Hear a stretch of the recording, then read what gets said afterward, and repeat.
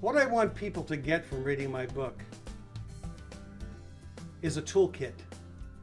I want them to know that there's a lot of tools in that kit when they're ready to prepare and organize any speech. I want them to know that they can practice those exercises at home or anywhere and get better and better. Sure, it takes individual coaching. Sure, it takes more in-depth training. But the book itself really is a guideline. It's a reference book to help them to stay pointed in the direction they need to go. It's like a compass.